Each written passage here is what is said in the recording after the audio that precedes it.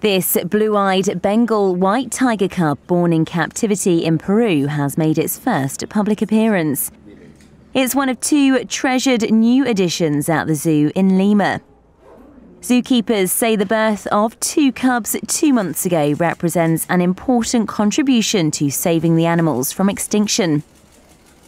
Both are said to be in good health and now weigh about 8 kilos each.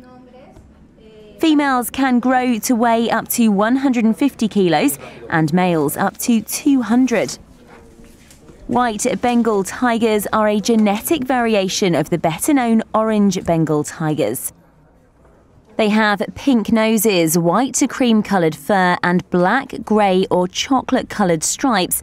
On average, they are known to sleep between 16 and 18 hours per day.